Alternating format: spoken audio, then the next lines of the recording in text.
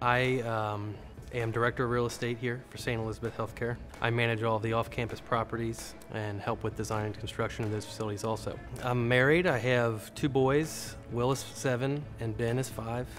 My wife is Beth, and we've been married 10 years. I met Beth about 10 years ago through my brother and his wife.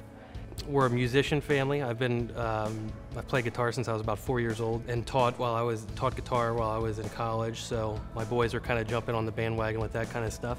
The impact that St. Elizabeth made with myself and my family goes way further back.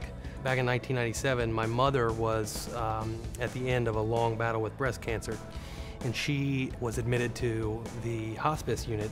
And the care that myself, my family, and she received, something that was so impactful to our family that it resonated. It's you know, you're entering into this very traumatic time, and to always have that be a positive memory is something that tells the story of what happens here on a day-to-day basis at St. Elizabeth. And to be able to be a part of that really fulfills a debt of gratitude that my family and I feel like we've had.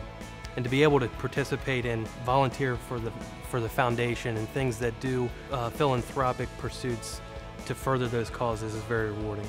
As I walk through the halls on a day-to-day basis, I see the interaction of our frontline staff with folks that are walking in the door, and having been that person who doesn't know what to expect. They're scared, you're anxious, you have no clue what's going to happen. You know, watching our staff and day-to-day associates be compassionate and caring for our visitors, their families, and our patients it's something that's perpetual. It happens on a day-to-day basis, and you watch this and realize, if you look at it globally, just what an impact our organization makes.